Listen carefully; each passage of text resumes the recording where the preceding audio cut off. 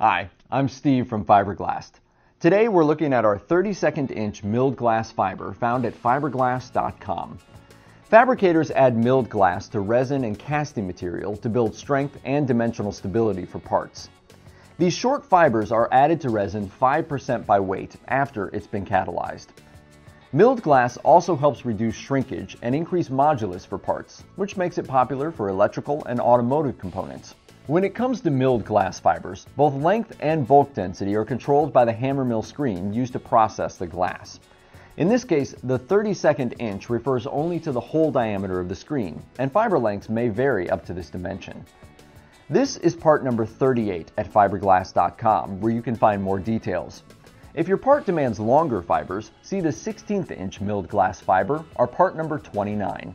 Thanks for tuning in today. Subscribe to this channel for more information on composite materials, and don't forget to like this video.